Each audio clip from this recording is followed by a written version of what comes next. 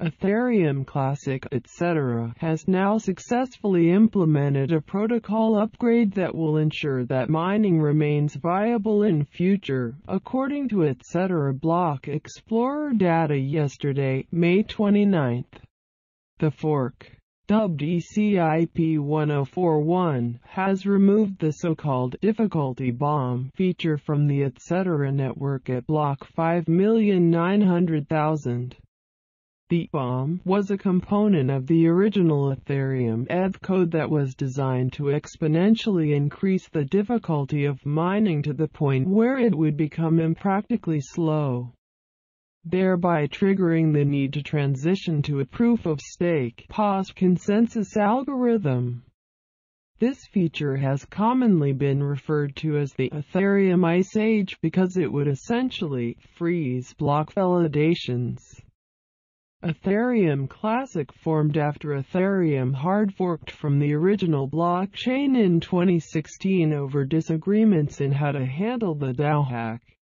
The ECIP1041 protocol upgrade will not result in an airdrop, nor in the creation of a new token. For its part, in October 2017, Ethereum acted to postpone the difficulty bomb by over a year, as the Foundation continues to lay the groundwork for the transition to its hybrid POS system, Casper. Once Ethereum moves to POS, EDC's network, which reportedly has no plans to transition to POS, could potentially hope to inherit a significant part of the mining hash power dedicated to ETH in its current form.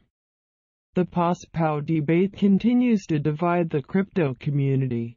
Just this week, a Brazilian researcher calculated that it could take just $55 MLN to hack Ethereum Classic's network to make $1 BLN profit, arguing that the network's POW algorithm was more vulnerable to a 51% attack than previously assumed. Thank you for listening to my channel. Please subscribe for get hot news in the world.